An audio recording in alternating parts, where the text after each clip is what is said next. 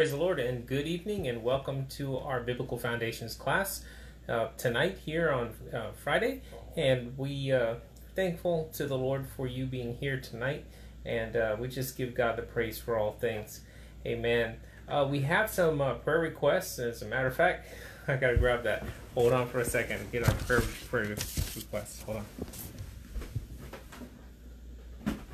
Okay, got it right here. Praise the Lord. Okay. Well, here we go. Prayer request. We have a prayer for Coco and Shannon Seward as they get ready to travel and drive back over this way. They've been visiting over on, they're visiting their relatives over in Idaho, and they're coming back here to Washington. So let's keep Coco and Shannon in prayer. Also, just continue to pray for Teresa Canespel's friend's husband. He's recovering from the surgery that he had, and just keep him in prayer as he for continued recovery. Well, let's go to the Lord in a word of prayer. Dearest Heavenly Father, we do thank you and praise you for answering prayer. You are so good to us. We're so thankful for you. We're so thankful for what you do in our lives and what you're doing in all of your people around the world. Lord, I thank you for your word today, and I thank you for how you take care of us. I pray for Coco and Shannon as they travel. Please give them safe traveling mercies. Teresa's friend's husband, as he recovers from his surgery, Lord, just continue to help him get well and recover quickly. Pray for Wayne, Kay's husband, as he is dealing with an immense amount of pain. Just pray that the doctors are able to help him, get that under control and figure out exactly what's going on. And Lord, we thank you tonight for each one that's able to join us, and we praise you for that. In Jesus' name, amen and amen. Well, praise the Lord for you being here tonight. And as you know, there's been lots of things happening in the news as we watch and we look and we see. All of these things are things that the Lord talks about in His Word. Things that are warnings to us to watch, to pray, to be alert, to be ready for that day when the Lord returns. We don't know the day or the hour, but we know that these things that we see happening, Scripture has told us a long time ago that these kind of things would be occurring before the return of Jesus. So, praise God. We're just going to get into the study tonight, and we're talking about last things, things that are in the last days. And again, don't fall into the trap of trying to nail down a day or hour. You can't do it, because the Lord Jesus said that was in the Father's hands. He's the only one that knows. And as a matter of fact, our mission is not to just get in and try to figure out the day and the time and all that. The reason we're giving these warnings in Scripture, the reason we're giving all these descriptions of what's happening and when they're happening, kind of thing. And when I say when is, as they progress, because they get worse and worse, these things that are occurring. The Lord tells us this so we will have that sense of urgency about the mission that we've been called to do, is to get the gospel to every human being on the planet, every creature. Get out there and tell people the good news about Jesus, because time is running out, and sometimes we don't really have a good look at that, and we don't consider the brevity of our own lives, because we get caught up with day-to-day things, or this person's doing this, or this group's doing that, and when really we need to be getting into the Word of God and realizing that time is very short.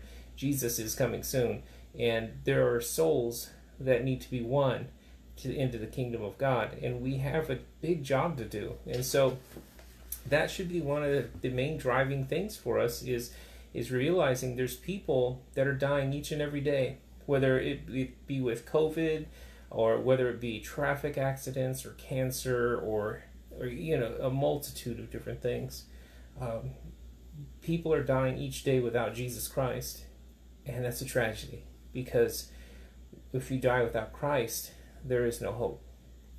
So our great hope is Christ, and he is the one that each one of us needs to be clinging to, holding to, and proclaiming as long and as loudly as we can, telling people the good news of Jesus Christ. Now, when I say loudly, it doesn't mean you're screaming at people, because that doesn't work, okay? But show the love of Christ. Be bold in your faith, and don't be hesitant to share Jesus with anyone and everyone.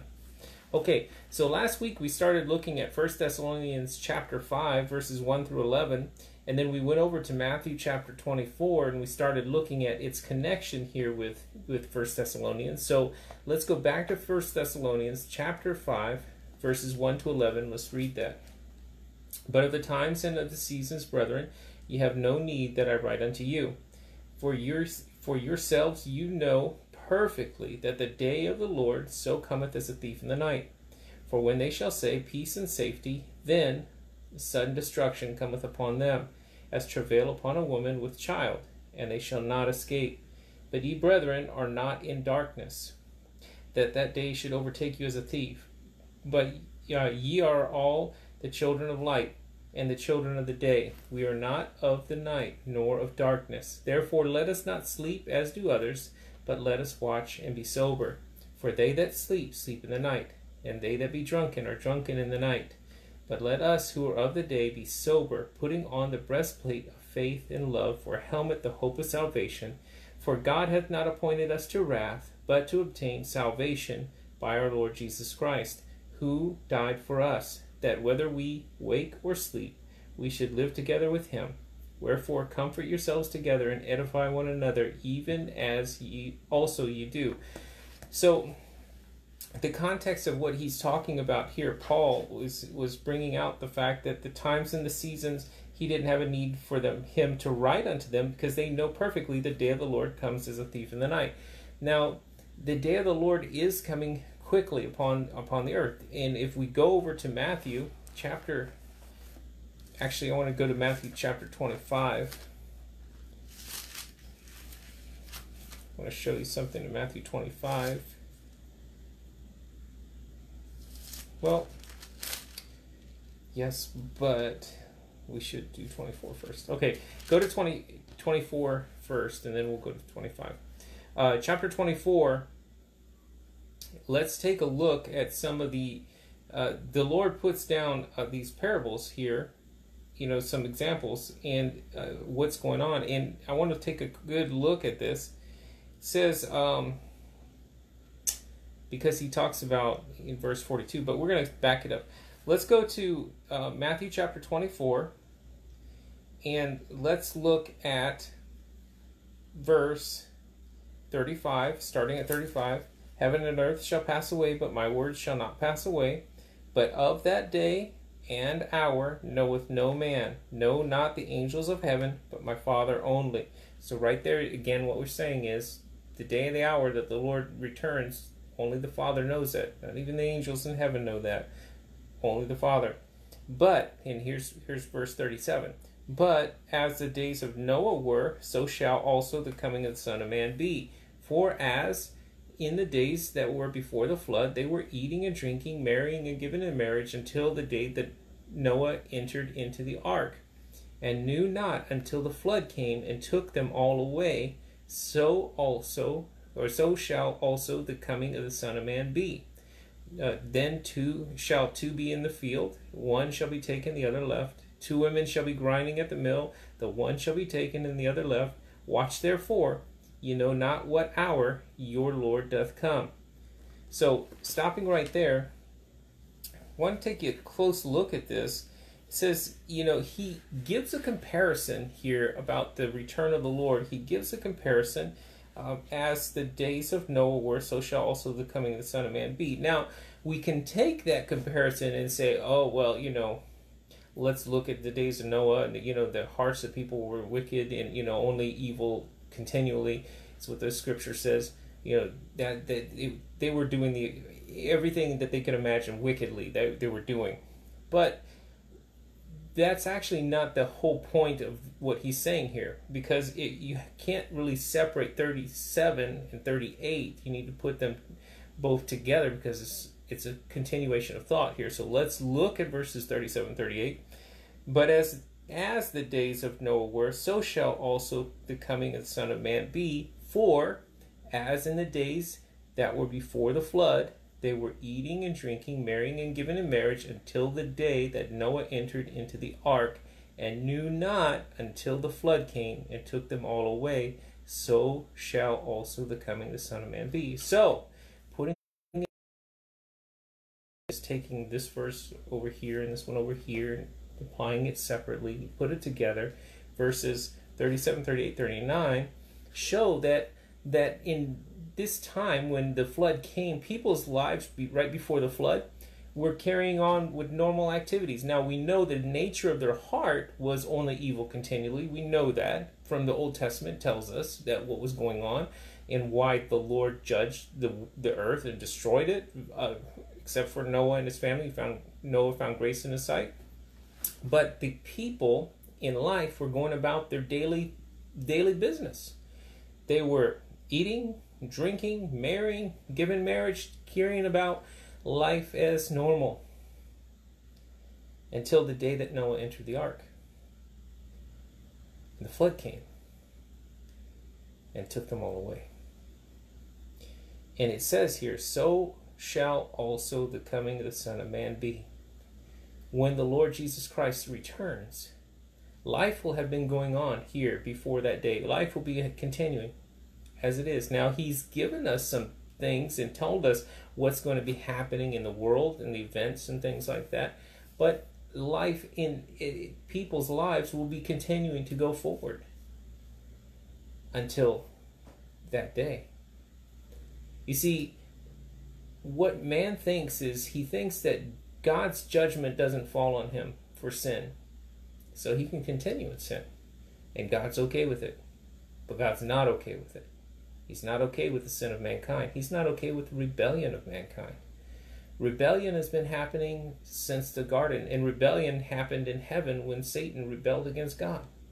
Rebellion is, the Bible says, it's the sin of witchcraft, Rebellion is evil, sinful, and it's something that Christians should have absolutely nothing to do with. When Christians rise up and say, well, I refuse to do this, what God says here, I'm not gonna, that's rebellion. Rebellion. When God says to do something in his word and you say, I'm not gonna, that's rebellion. We see that in little toddlers, kids, when they, mom and dad try to tell them to go to bed and then, I don't want to. It's rebellion. It's in the heart of a child.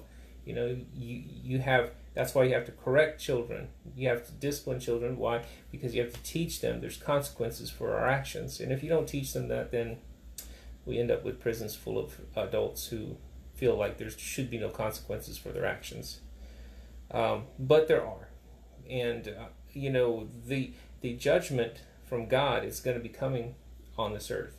He really goes into a lot of detail on the pouring out of his wrath and his judgment upon the earth in the book of Revelation. He goes into great detail concerning what he's going to do in the pouring out of his wrath. I will tell you that it is something that is quite horrible, really, and it's something that you would not want to be experiencing. There's an escape from that. It's in Christ. If, Christ suffered the wrath of God for us. If you have your faith in Jesus Christ, you're in the ark. And in the midst of the storm, in the midst of the flood, right, Noah was safe in the ark. His family and those animals that they had in the ark, they were safe.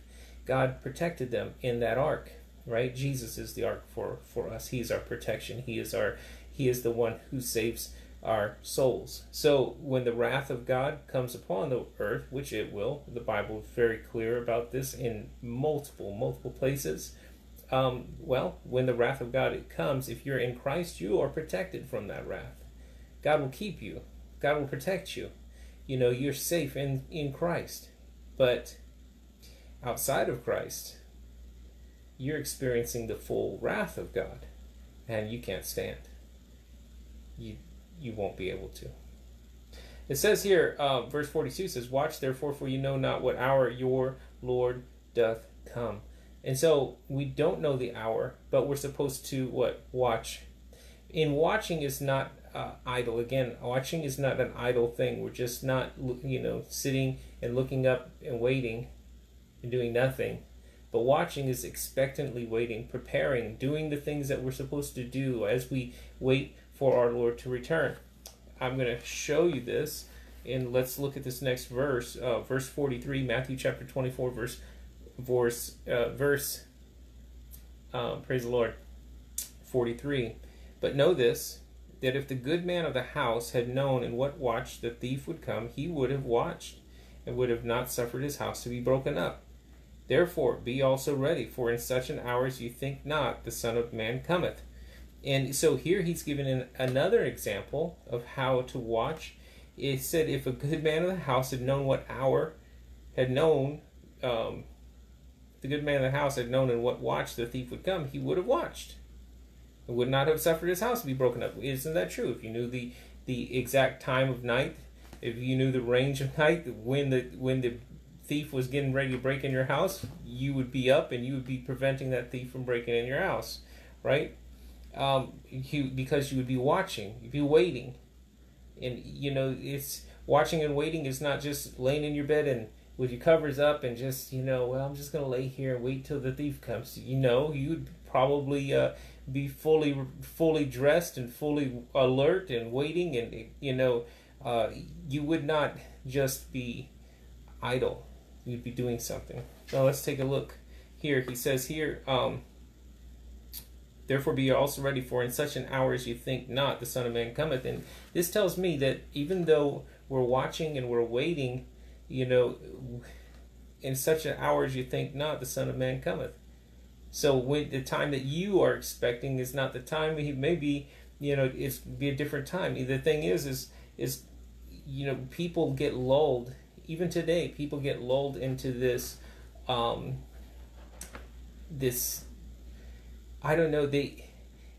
it's like they've lost their expectation. There's so many people out there that have lost their expectation of the return of Christ. As if, they know that he's coming back, but it doesn't spur them to joy. It doesn't spur them to action, to get out and tell people about Jesus. It doesn't spur them to do anything. They just sit there, and they're happy to just sit there. And they feel that, they have a relationship with the Lord, therefore they're good to go. But that's not right. Because if you are a servant of the Lord, you should be a faithful servant of the Lord, not a wicked servant, right? Look at this next verse. It says in verse 45, let's read that. Who then is a faithful and wise servant, whom his Lord hath made ruler over his household to give them meat in due season? Blessed is that servant, whom his Lord, when he cometh, shall find so doing. Verily I say unto you, that he shall make him ruler over all his goods. So look what he's doing. Look what this servant is doing. He's watching, he's waiting for his Lord, but he's a faithful and wise servant, right? And he gives, what does he do? Whom his Lord hath made ruler over his household, give them meat in due season. Blessed is that servant, whom his Lord, when he cometh, shall find him so doing. What? Giving them meat. What is the meat? What is meat? Meat is food, obviously. Yes, of course it's food. Is it more than that? Well, desire the sincere milk of the word, right? And then Paul says that we need to go on from that milk, right, to the meat of the word. This is our food. We desire the word of God more than our necessary food. See, God's word is what you're giving to people. God's word is what you're feeding people with. Jesus said that, he's the bread of life, right? Doing the will of God, it was his meat indeed. The thing is giving God, giving God's word, living his word, giving his word to people. This is taking care of people. This is how we're supposed to be. This is what we're supposed to be doing, ministering his word. You don't have to be a preacher to do that. You have to be a Christian to do that. If you're a Christian, your business is giving God's word to people, telling people about Jesus Christ. Not not just, putting it off on the preacher. It's not just the preacher that needs to get that word out. It's all of us. We all have to do that. Amen. And be faithful. Be faithful doing that.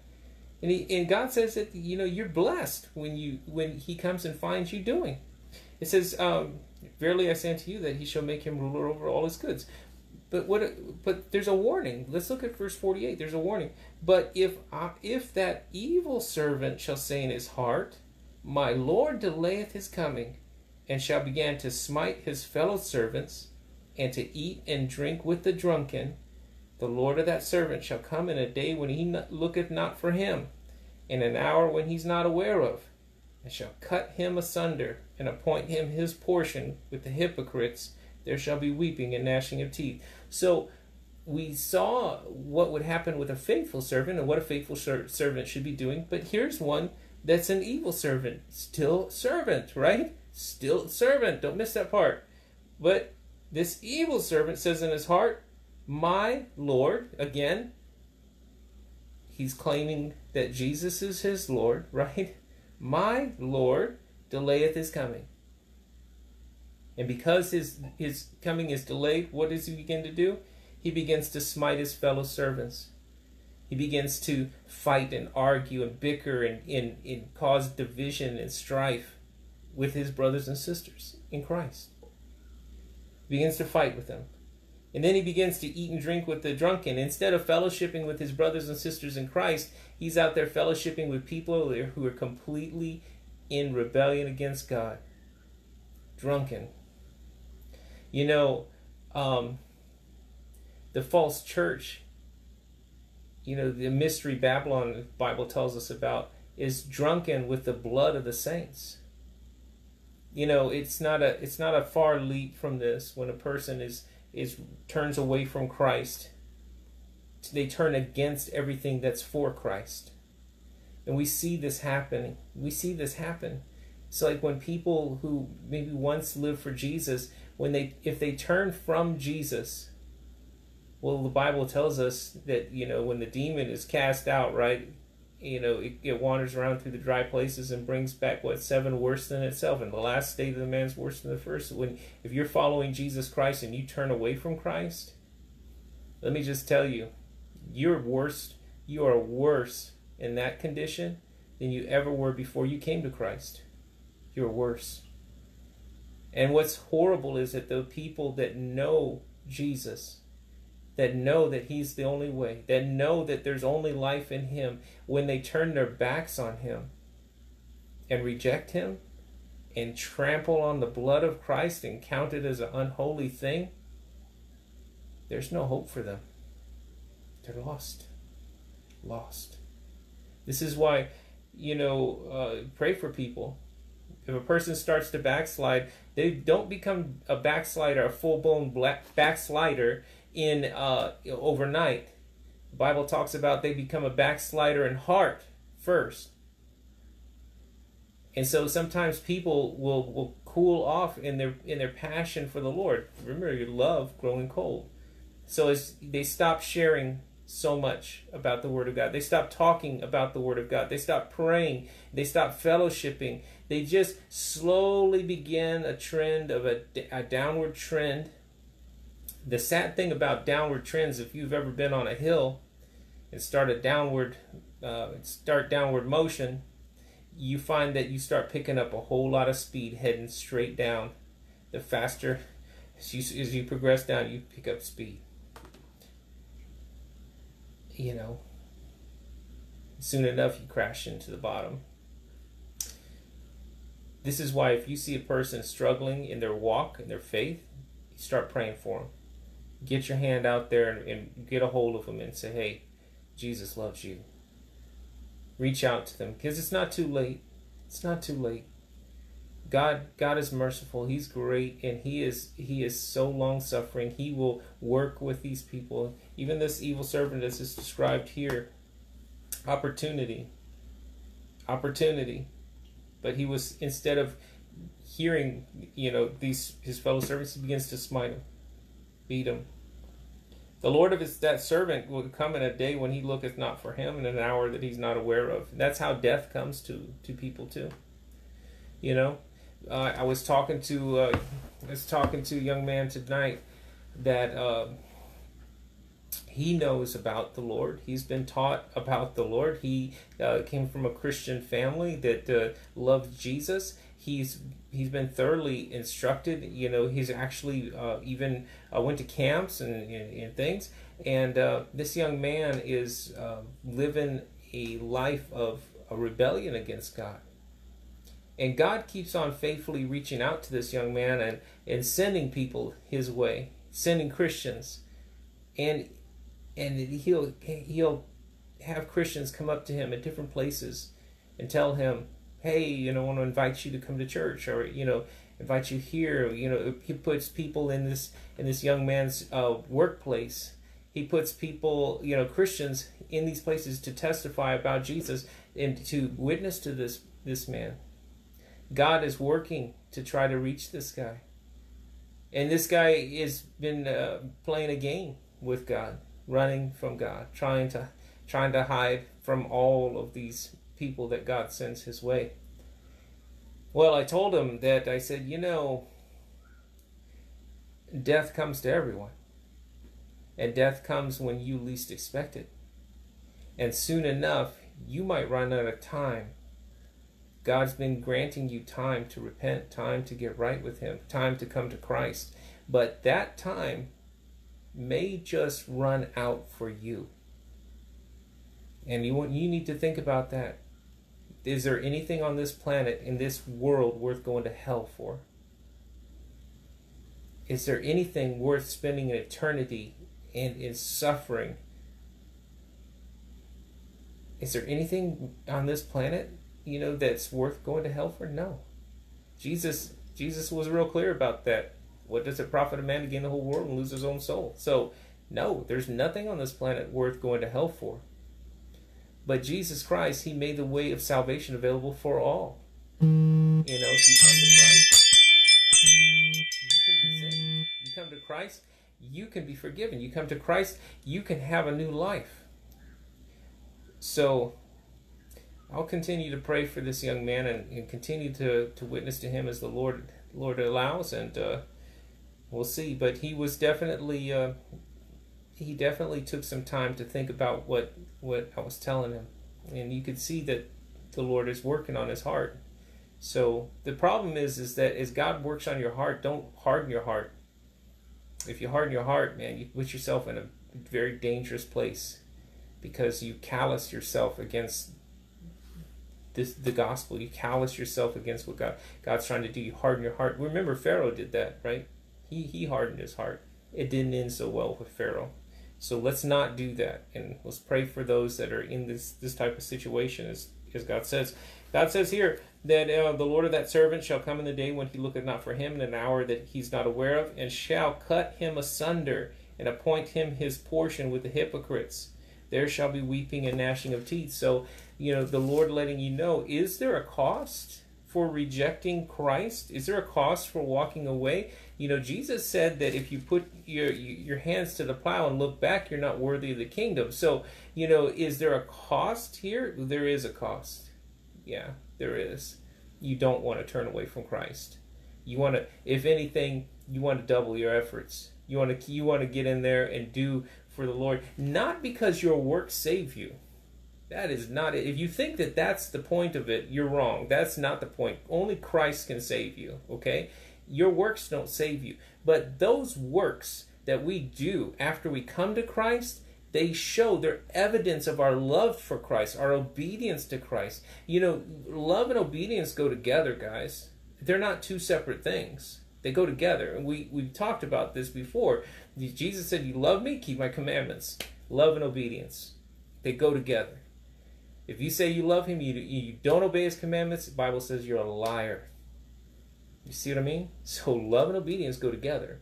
So when we come to Christ and he's our Lord and our Savior, the evidence of our love is our obedience to his word. We go and do these things because we love him. We go reach out to the lost with the gospel. Why? Because we love them. The most hateful thing that you could do is not tell somebody about Jesus. It's the most hateful thing you could do. You know the truth. You know you have the answer for the problem that afflicts all mankind, and you refuse to share it. That's the most hateful thing a person can do. Share the gospel.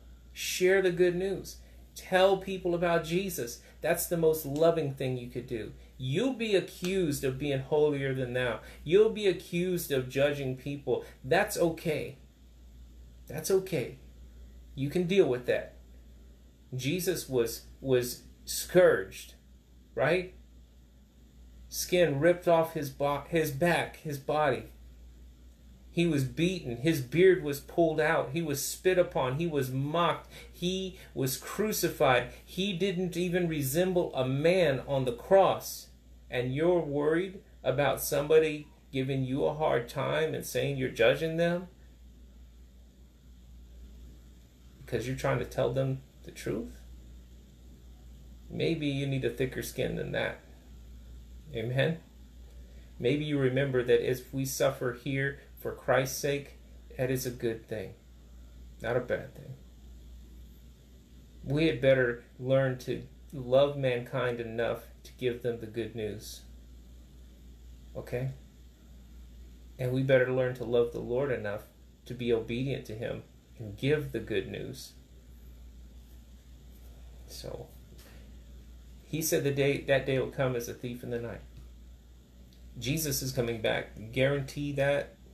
1 billion. I can't even put a percentage on that because he's coming back. That's a definite. He's coming back. Are you preparing for that day? Are you preparing yourself for that day? Are you telling people about that day? Are you looking forward to that day? I have a scripture on my work that I have up on my, back there at the base.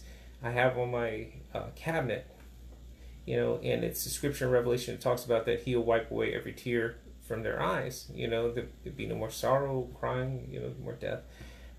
And I have that up on my wall so people can see it. Because I want people to think about that. I want people to maybe potentially ask me questions about that. Well, I definitely will share with them when I get back up there. But the thing is that's my reminder that this world is temporary. What's coming is eternal.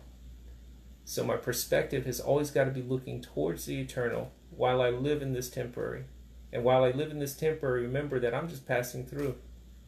I'm an ambassador for Christ. I'm a pilgrim. This is not my home.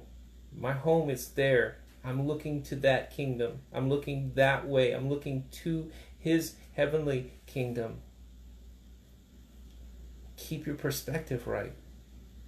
We have a job to do while we're here. And thank God that God gives us so many blessings while we're here. We get blessing to see this beautiful creation that he's made. And imagine if this is as breathtaking as it is, and it is breathtaking. Can you only imagine what a perfect creation will be without sin? Without sin. Oh man, I'm looking forward to that day. I'm looking forward to the day when I don't have to tell another family member goodbye. I'm looking forward to that day when I don't have to stand over the grave of a loved one. I'm looking forward to that day. I'm looking forward to that day when there are no more deaths and there's no more tears. I'm looking forward to that day. See, if you only get caught up in this world and this time, then you'll be depressed. I mean, you'll look and say, what's the point? Well, the point is that this place here is dying because of sin, mankind's sin. We got people to reach out to. We got people that we need to give the word of God and show the love of God to. So let's do that while we're still here. Amen? Okay. So, another one more to reinforce the point. Let's go. Chapter 25, Matthew chapter 25. Verse 1. Then shall the kingdom of heaven be likened unto 10 virgins, which took their lamps and went forth to meet the bridegroom. And 5 of them were wise, and 5 were foolish. They that were foolish took their lamps and took no oil with them. But the wise took oil in their vessels with their lamps. While the bridegroom tarried, they all slumbered and slept. And at midnight there was a cry made, Behold, the bridegroom cometh. Go ye out to meet him. Then all his virgins arose and trimmed their lamps, and the foolish said unto the wise, Give us of your oil, for our lamps are gone out. But the wise answered, saying, Not so, lest there be not enough for us and you, but go ye rather to them that sell and buy for yourselves. And while they went to buy, the bridegroom came, and they that were ready went in with him to the marriage, and the door was shut. Afterward came also the other virgins, saying to the Lord, Lord, Lord, open to us. But he answered and said, Verily I say unto you, I know you not. Watch therefore, for you know neither the day nor the hour wherein the Son of Man cometh. So again, we have a parable that the Lord's giving. Although our chapters in our Bible says 24 and 25, he didn't stop talking and then say chapter 25. He was continuing to make these points. In this chapter 25 here, in this parable about the 10 virgins, several things to note here. One of the most important ones to me is in verse 10, when he says, And while they went to buy, the bridegroom came, and they that were ready went in with him to the marriage, and the door was shut. This calls back to me for the ark, Noah's ark, because the Lord shut the door. And when he shut that door, Noah and his family, Noah, who had put his faith in God, built the ark, did what God told him to do, brought the animals in, his family in. When God shut the door, those in the ark were saved, but the world was condemned, destroyed. And it reminds me of that. The door was shut. There's coming a day that the door will be shut. I pray that Christians everywhere are not like these foolish virgins who weren't prepared, who weren't ready, who did nothing to prepare for that day. You see, when you talk about it, they went forth. All 10 went forth, right, to meet the bridegroom. But the 5 wise and there were 5 foolish. The foolish took their lamps and took no oil with them. I don't know about you if you've ever seen a lamp without oil, but it don't work too good because there's no fuel. It's not going to do what it needs to do. Maybe they were anticipating, that the Lord wasn't tarrying long. Maybe they thought it was just in the daytime that he was coming, so they didn't bring extra oil. They didn't prepare. They didn't have it ready. But these 5 that were wise, they took oil in their vessels with their lamps. So they prepared. So they went forth to wait for the bridegroom, but they went forth prepared to wait. If the night gets long, we're ready to go. We have lamps. And they did. They all fell asleep. Bible says so. Verse 5. While the bridegroom tarried, they all slumbered and slept. We know that the Lord is coming back. We know 100% guaranteed he's coming back. But it's as if some of the church has just got tired of waiting. Some of the church has gone about and created a whole doctrine of evil and sin called dominionism, where they think they're going to go and take over the world for Jesus, and that's going to usher in the kingdom of God. They're trying to do it through their own strength, through their own hand. It's a vile, evil doctrine because it deceives man into thinking that he has it in his own hand to bring about God's plans and purposes. And that's a lie. God is sovereign, and in the day and the hour that he decides, that's when he'll send Jesus. But we know he will send Jesus.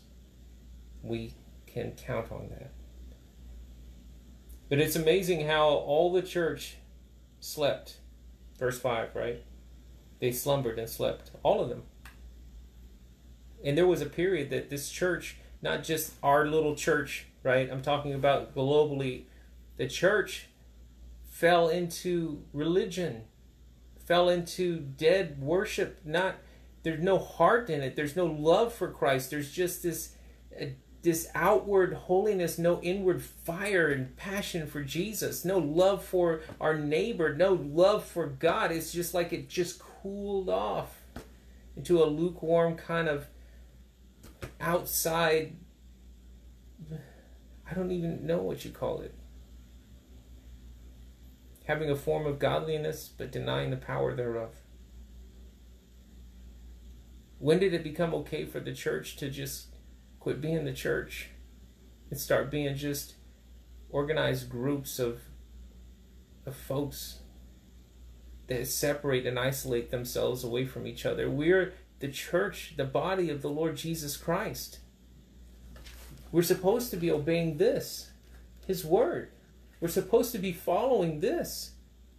This is our guidance, not some book or manual that's put out by some governing body somewhere. It's this. This is what matters. The holy word of God. This is what directs us. This is what guides us. But men, being corrupt men, decide to, we're going to add to that. We're going to add our traditions. The Pharisees did the same thing. They added traditions. And they made void the word. They didn't encourage people, they discouraged people. The church today, I'm not kidding you, before all this COVID thing, in this COVID thing, people are losing their lives. I'm not saying that it's good, but God can bring good out of a situation like this. At least in this time, the church we're supposed to be figuring out the fact that we have a relationship with Jesus Christ, and it's not associated to four walls. You're my brother and sister in Christ. Doesn't matter where you're at. You can be around the world on the other side of the planet. You're my brother and sister in Christ. If you love Jesus Christ, if he's your Lord, you've repented of your sins and trusted him, we're in the same body. We're part of the same body. We don't have to go to the same building. We're the same body. That's what this thing right here should be teaching us about repentance, about examining ourselves to see if we're in the faith, to see if our faith is built on a building or is it built on the holy word of God. Are we going to stand for this? Or are we going to crumble because we can't get together in four walls and a roof?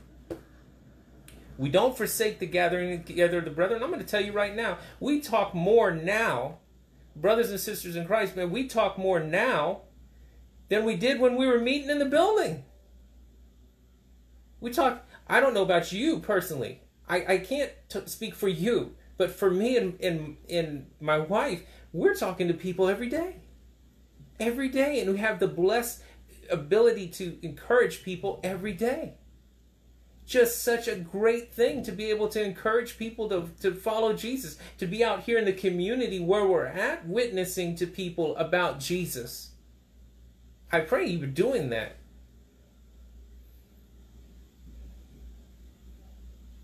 We have to do that. Time's running out, guys. Joleanne, and I'll just speak to this. Joleanne put together this Bible study for women.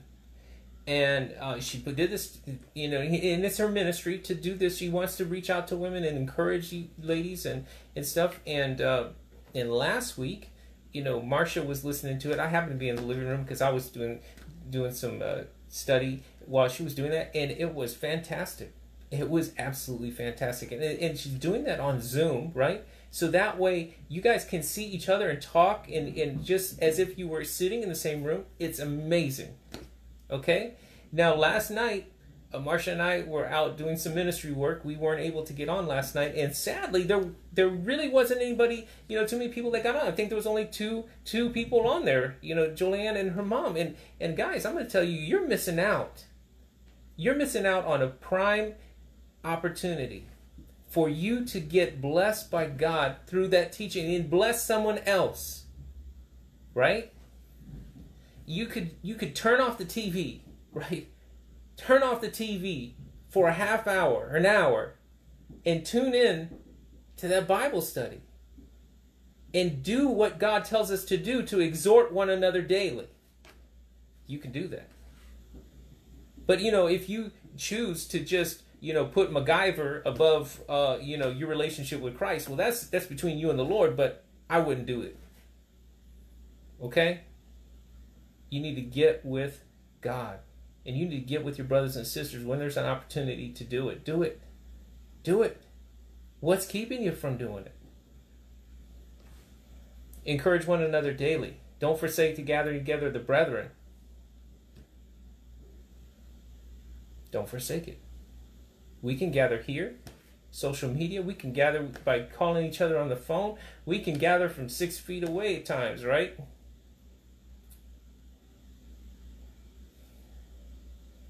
Jesus is coming soon. Everybody was asleep. The call went out that the bridegroom is coming. The call went out that the bridegroom is coming. And they all woke up. 5 were prepared.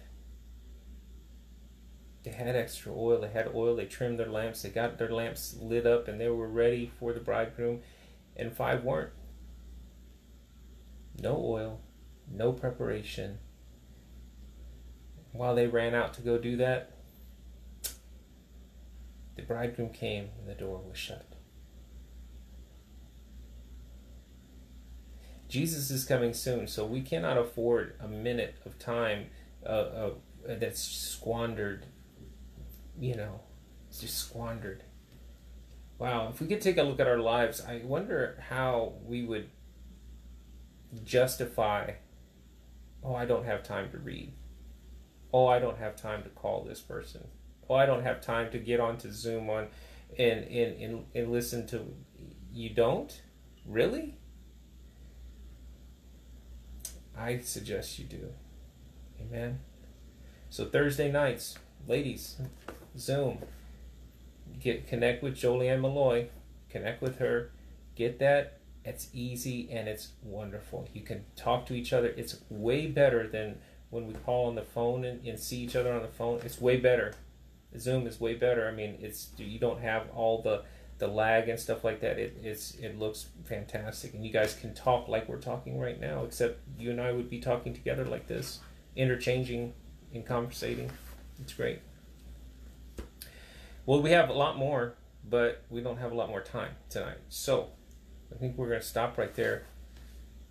There's examples given in Scripture about the suddenness, that the Lord is coming back and it's going to be quick, and we need to be watching, we need to be waiting for Him, we need to be looking for Him, we need to be faithful in our service while we wait for Him, not get discouraged, not to get off track, not to backslide away from Him, but to be fervent in our business for the Lord and in our love for Him and our neighbors, right?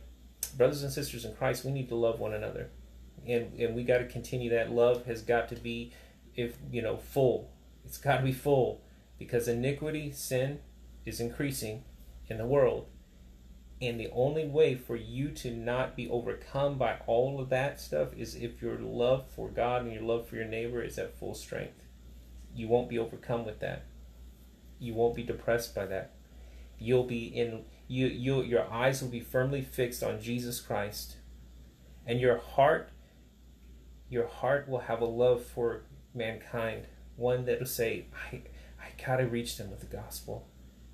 I gotta turn them from their sin. Got to call them because He wants them to be saved. He wants them to have new life. He wants them to have a relationship with Him. Yeah. So let's do our best to fill up the kingdom. Amen. As many people as we can. Let's reach them with the gospel, the good news. Let's reach them. Let's let them know they have a problem. God has the solution, and His name is Jesus. Amen. I love you guys. Pray that you have a blessed night in Jesus, and we'll, Lord willing, that we live. We'll see you tomorrow night. Encouraging Word broadcast at 6 o'clock. God bless you. Don't forget Zoom on Thursday night. Connect with Joleanne. Seriously, ladies, you need to do this. You will be blessed. I'm telling you, Brian and I were in the wings, and we were blessed. So, good study. God bless you. Have a blessed night in Jesus.